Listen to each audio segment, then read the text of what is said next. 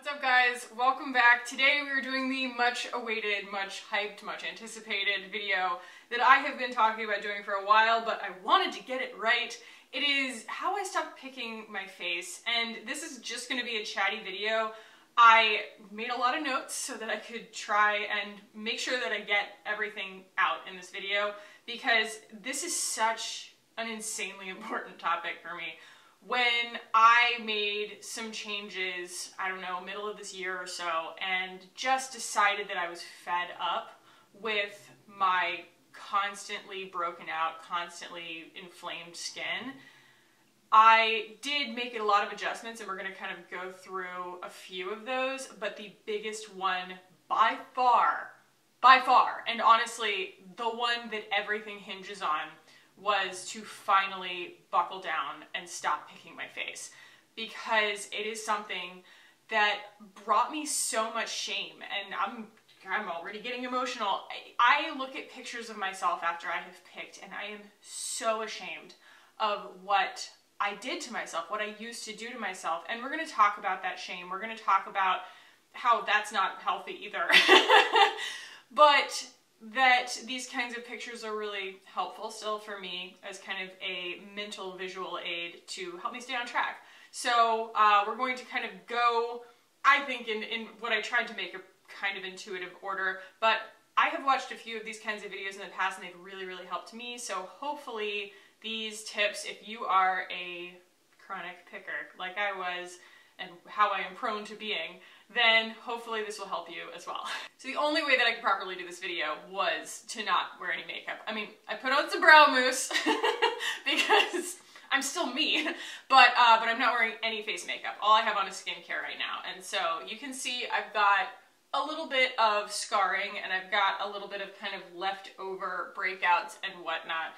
And that's just because of life. I will sometimes have too much sugar or hormones take over or what have you. This isn't a video about how to not break out as much as it is a video of how to handle it when you are breaking out. And so I hope that that's actually more helpful. I do have other videos on my channel of how I cleared my skin, how I healed my skin, but this is not that kind of video. If you are someone who is still kind of chronically breaking out, this is how to not indulge in picking your face. Anyway, so I want to start by saying my process and how I start picking, because when I pick, it might be different from how you start. So it will be when I'm taking my makeup off at the end of the day, I'm washing my face, and I just have this habit of then leaning really close to the mirror. It is years, decades really, of conditioning that I have created this habit for myself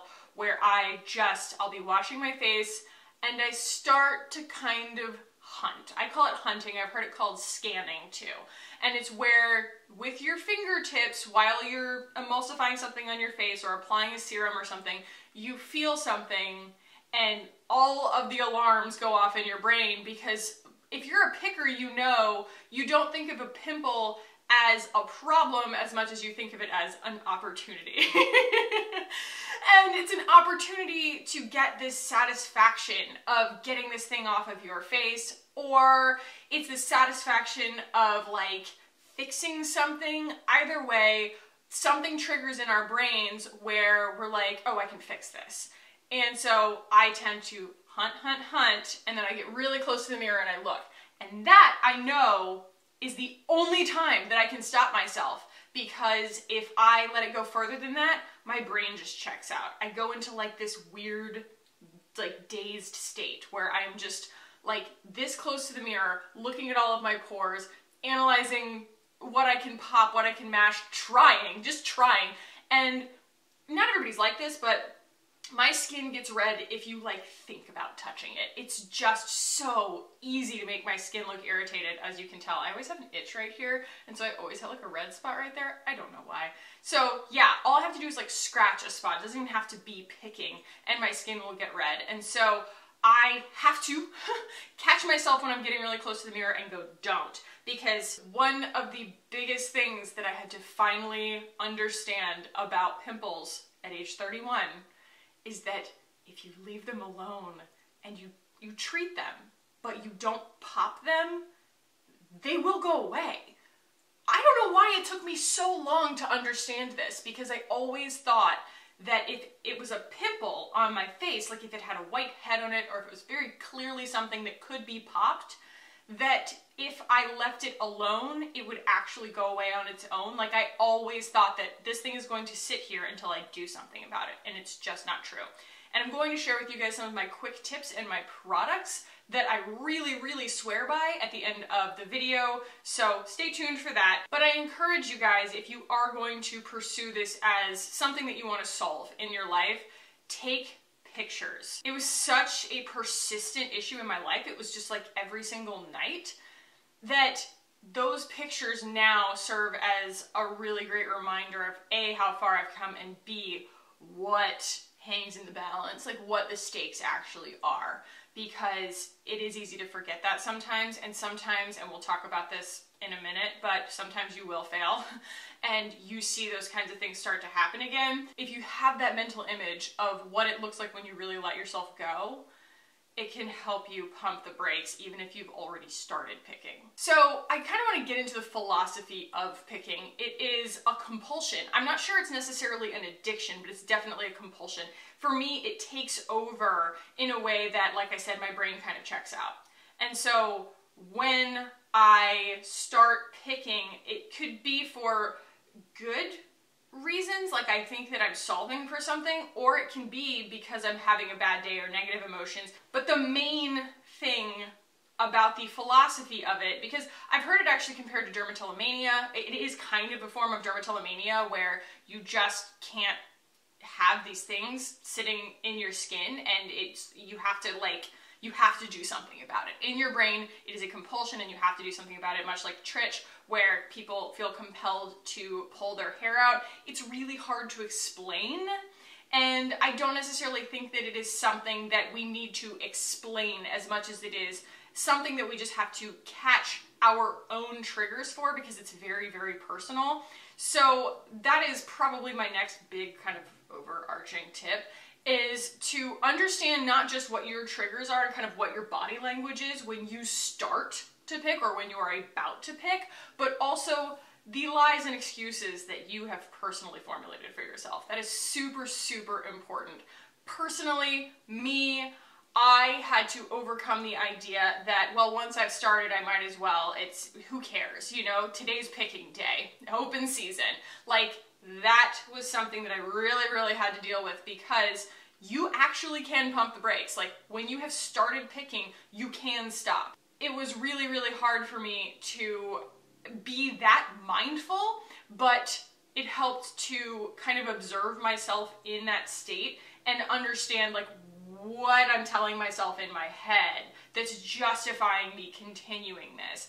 And then, without fail, stepping away from the mirror and looking at myself and feeling self-hatred.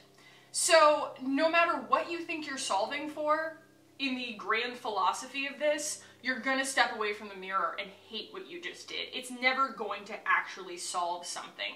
And so I had to really internalize that and do some serious self-criticism in a healthy, positive way that was like, look, Khaki, what you're doing is damaging. This isn't just your preferred way of handling your acne. This is something that is wrong. And it is something that is damaging you long term. It is something where you're waking up every morning and you are ashamed of what you did the night before, like a hangover or something. And just knowing that every time you pop that pimple, what it's doing is actually creating an open wound.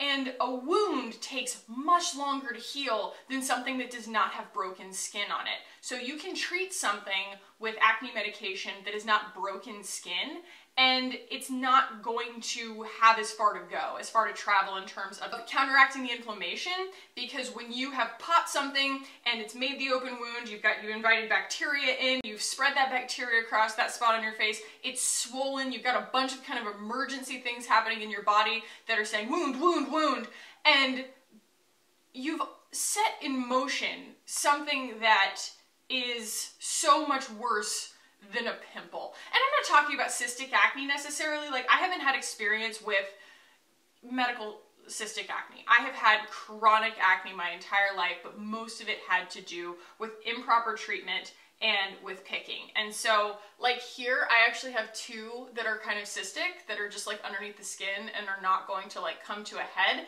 but I have treated them, I have left them alone, and they are retreating. So start to understand the ways that you think about the things on your face, because that hatred that you feel starts to influence the beginning of the process, not just the end of the process, and you realize that you just start to see ugly in the mirror. And that's a cycle that we can all afford to just pluck out of our lives. Just pick it up from the roots and burn it. So what if you fail? I don't fail, I'm perfect. No, everybody, and I mean, I don't want to necessarily dismiss this because it makes it sound like this is an impossible task. This is very possible. By virtue of the fact that you can wake up in the morning and hate what you see in the mirror because of what you did the night before, you can also wake up so pumped because your skin looks awesome. That is probably the greatest reward that I have reaped from this entire process, is that, oh my God, waking up to clear skin, it's euphoric. It's ultimate freedom. Being able to leave my house without makeup on, of course, I was doing it anyway, but just knowing that like I could take a selfie, I could be in a picture, it was not in my way. It wasn't between me and someone else. The fact that not only that I had zits, but that I had clearly fallen victim to popping them and picking at my face, that was eliminated, and it was just the greatest feeling of freedom. And so like, yes, you can take that shame and reverse it on yourself and give yourself this amazing emotional reward of clear skin in the morning, which is incredible. It's just incredible, and it makes putting your makeup on a pleasure. I want this to be kind of the point where I'm like coaching you in the moment, right? So let's say you have actually started picking. You got close and you just took the bait. You saw it and you were like, oh, that one looks ready. It's got like a head on it and everything. By the way, if I can help you, this is like advanced non-picking, because I honestly almost don't even want to say this, because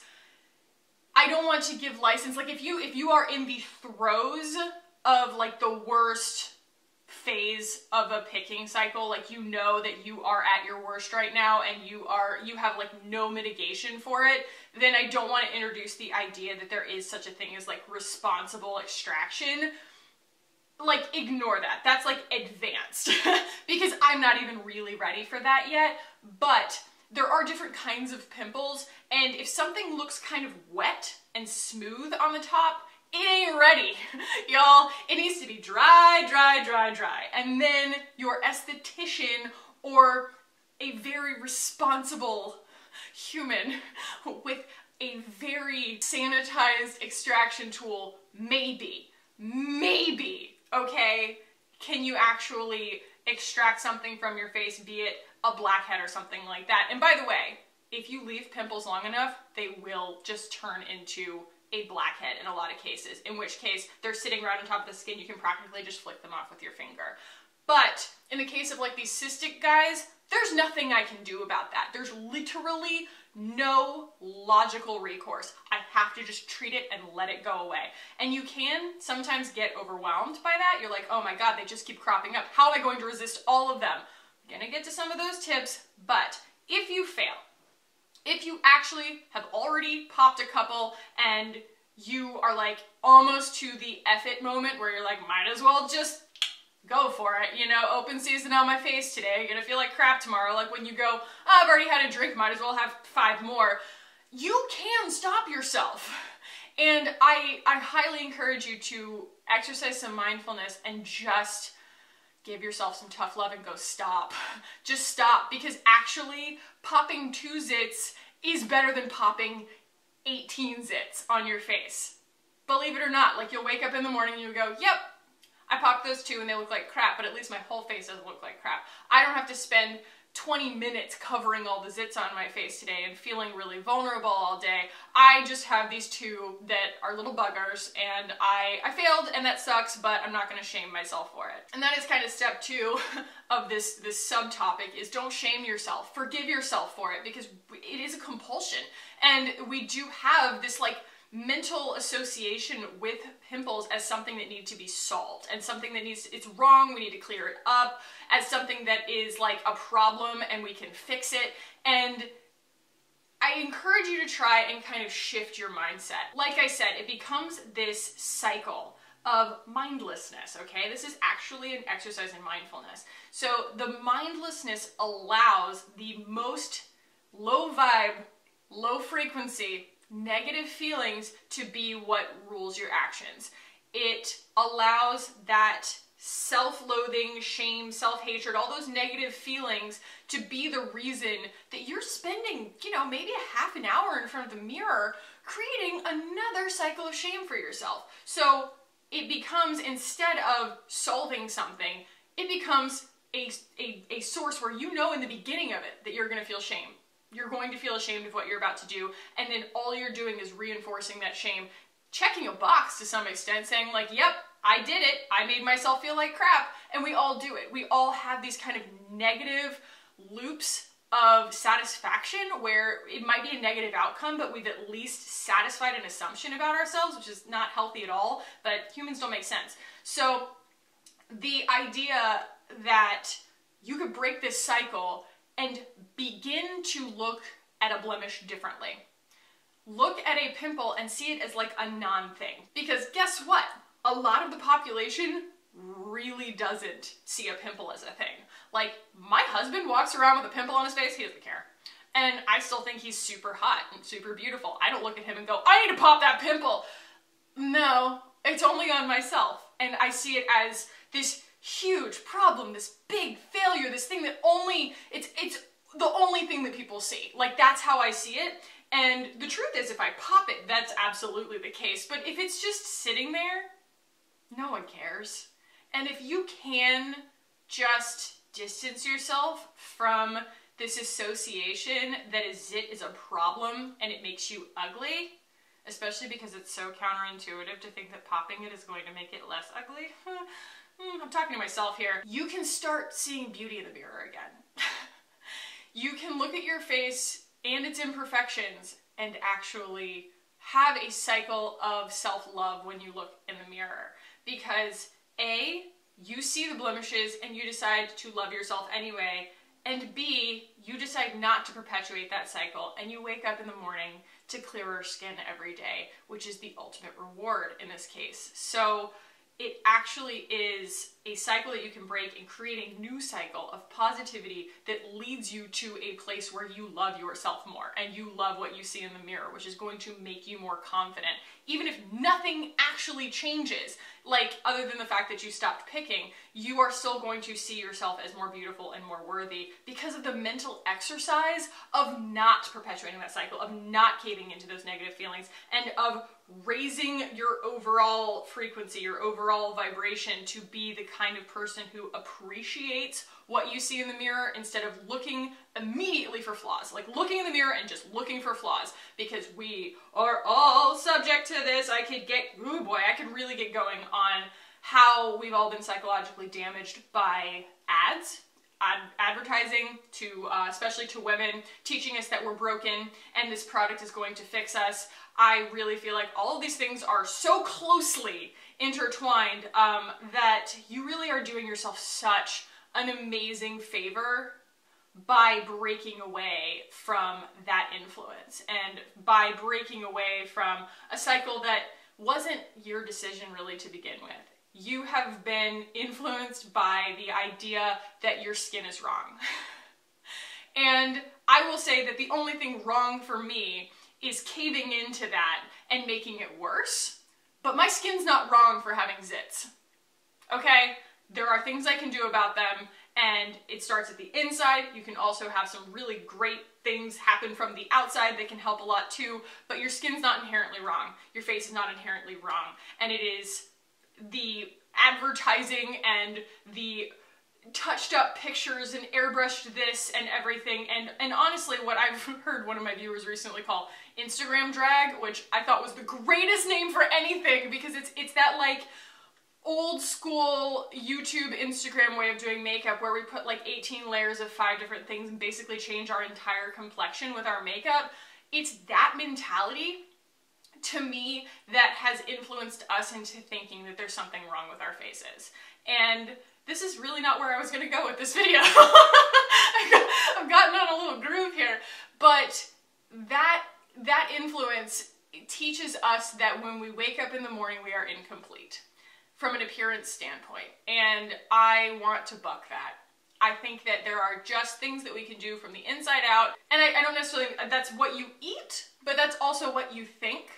And those are the foods that we need to kind of nourish our minds with, instead of this junk food of, I need to make my face look better, and therefore I'm just gonna go essentially beat myself up in the mirror. So those are my thoughts on that. I could really harp on that for a while, but I'm going to share with you guys kind of my quick tips and the products that I really, really rely on for keeping my skin clear. So let's go ahead and do that. First off, I'm not sponsored, but they have asked if they could use my face, and I said no, because I don't know, I just don't want them to. But Curology works.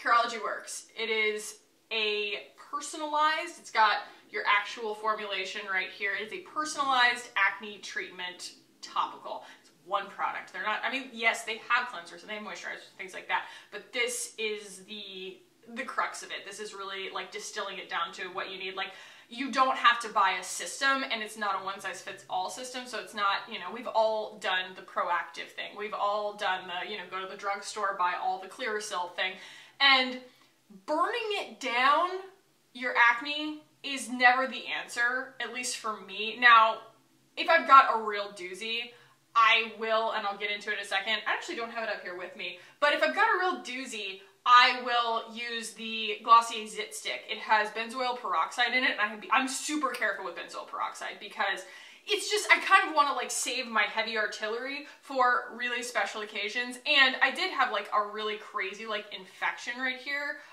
earlier this year that like blew up my whole cheek. Like, I'm not a stranger to weird, unpredictable acne, you guys. Like, this is not like, oh, I just had a couple of zits over the course of my life and now I'm going to tell you guys how to stop picking. Like, no, my skin's crazy. It does some really crazy stuff. Like, I had to go to the dermatologist twice and get this thing shot with cortisone, hydrocortisone. Like, and I had to go on 2 rounds of antibiotics for it. It was enormous. It like blew up my whole eye. I don't understand my face, but I want you guys to know that I'm coming from a place of experience and frustration here. So anyway, this does actually really work. I use this underneath my makeup, and then I use it at night, and it's fantastic. It does a really good job. Mine, it happens to be particularly gentle. I feel like it doesn't have anything really harsh in it. And they do ask you a lot of questions when you are kind of, you know, giving them the information that they need when you take the survey online, where you tell them what you have used in the past, especially from like a chemical standpoint, and tell them like what it did to your skin. Because, you know, I've used benzomycin, and it just was the most painful thing in the world and burned my skin. It was awful. And so, like, those kinds of things are really valuable to know, to kind of understand your own skin, and to help them kind of cater to you. So, so this has been incredibly effective for me. I've been using this for probably 6 months now. Y'all, if you are mid-pick, and you have stopped yourself short, you've popped like 1, 2, maybe 3, or maybe 10, I don't know, but you need to stop, and you need to stop the crap right now, get a charcoal mask. So this isn't actually my fave. Where is my fave? It's around here somewhere. So here it is. I really like both of these, but I think that the Boscia is a little bit gentler. It's not so like crazy drying on my skin, but this is the Beauty Counter Balancing Charcoal Facial Mask. And not only will a charcoal mask arrest a breakout in its tracks, you guys, because it does, also it covers your face in a layer of perfect grayness. It makes everything look so flawless and completely covered up that, guess what? It can break you of the trance. You go, oh, I'm stopping myself, I'm going to put on a charcoal mask. I do it all the time, honestly. Like, if I'm about to pick, or if I have gotten in there, I grab a charcoal mask and I just put it all over my whole face and walk away from the mirror. Because like I said, it really does help. but B, it gives you something to do and you can't see your skin through it. I know that that's weird, but it's kind of like when I talk about how like self-tan is really good for body dysmorphia. You know what, guys? Sometimes you need a shortcut, okay? Sometimes you're not strong enough to like counteract all the demons that are in your head right at this moment. Sometimes it helps to have a little crutch. And this is a very healthy little crutch where you can just snap yourself out of it and do something good for yourself instead of shaming yourself. And so, you know, it dries in about 15 minutes, you go wash it off, you finish your skincare, and by then, hopefully you've talked yourself off the ledge. I think that spending the money to get the right skincare and to get the right like masks or even like chemical peels or anything like that, also, it ups the stakes for you. It makes you understand that you have put time, energy, money into clearing your skin, and it makes it actually harder for you to pick because you're like, look, I've invested. This is something that I have really put the time, energy, and money into, and I want to make sure that I get the value out of that. And so once you have washed off a charcoal mask, especially because like these two are not cheap, and a lot of them are not cheap, the other one that works really, really well is the Glam Glow charcoal mask. And I think it even has like tea leaves in it or something. I'm not sure, but it also works really, really well. And once you've done that, it's really hard mentally to go back in and just start picking again, because you're just like, you know what? I just took a step towards something positive and I'm gonna chase that feeling. So use the time while your charcoal mask is cooking on your face to give yourself some really positive self-talk and say like, wow, you know, good on you for stopping. Good on you for doing something right. And good on you for, you know, taking one more step towards breaking the cycle. So a really amazing investment that I've made in my skin is this. This is the Light Stim for acne. I encourage you guys to like, you know, save up your Amazon points or wait for a sale at Sephora. Full price, it's like $165. It's not cheap, but it's also not the most expensive thing in the world. I have been through a lot of different kind of zit devices. I did the high frequency one for a while and it was really cool, but this one's way better. So I'm sure that like, I don't know, back in 2014, you guys probably saw on YouTube those hilarious acne masks. They made you look like the Man in the Iron Mask, and they sat right on your face and blocked your vision and everything, and you were supposed to do that for like 20 minutes a day for like months on end to be able to heal your acne. Guess what gets in the way of that? I don't know, boredom? Like, you can't even use your eyes? Are you kidding me? So this, I don't use around my eyes, and they do give you like these little, like you go to a tanning bed or something, you know, those things. If you actually do that, like they give you those when you buy this to, Jesus Christ, khaki, bleh. They do give you eye protectants when you buy this in case you do need to use it around your eyes, but I mainly break out on my chin. And so I will turn this bad boy on. In fact, let's plug her in. Can we plug her in? This has, I believe, blue and red light. Yes. So that is what it looks like. It's really bright. And I will just take it while I'm reading or watching Gilmore Girls in bed at night after I've done all my skincare and everything, and I will just let that sit there. I wouldn't recommend doing it in the morning because the little lights will leave an impression on your skin briefly, but it is a little bit weird. So yeah, and it beeps in, I believe, 3-minute increments to let you know that it's time to kind of like either cycle to the next spot or not. You cannot hurt yourself by using this. You cannot overdo it. There's no indication on it that's, you know, that there's a limitation, and it's not actually hot. It doesn't feel hot on your skin. It does kind of get warm after a while, but it never feels hot. That thing's hella effective. It does an amazing job of healing things on your face really quickly, especially when you have picked, because we all have bad days. We all have bad days. So I think that that was probably one of the best investments I have made this year for my skin, besides, you know, paying $250 for a chemical peel. The other thing that I have fallen in love with, guys, this is supposed to be like a, you know, like a treat mask, I guess. I use this pretty much every night. This is the Thrive Cosmetics Overnight Sensation Brightening Sleep Mask, and Carissa put so much stinking skincare in this thing that it almost doesn't fit in an infographic. Like, she took all of her favorite, like, skin-loving, anti-inflammatory, gorgeous, anti-aging, anti-acne, but gentle ingredients. There's no burn or anything to this. and she put it in one gigantic tube for $62. Like, this is crazy that this is $62 and like my, you know, Sunday Riley is like $115 for like, you know, half this amount of product. I use this every single night. It is absolutely unbelievable for healing your skin. I've never found anything that heals my skin so beautifully overnight. It's actually crazy. Like, it's got brightening in it, it's got anti-aging in it, but I think that the main thing, and honestly, it folds really neatly into my renewed philosophy on my skin, is that there's no excoriation. There's no physical exfoliant to anything that I use. I've stopped using any spinning brushes. I've stopped using the PMD. I don't think that my skin does well with being scrubbed. Everything that I use is a chemical exfoliant. If I exfoliate at all, I like acids.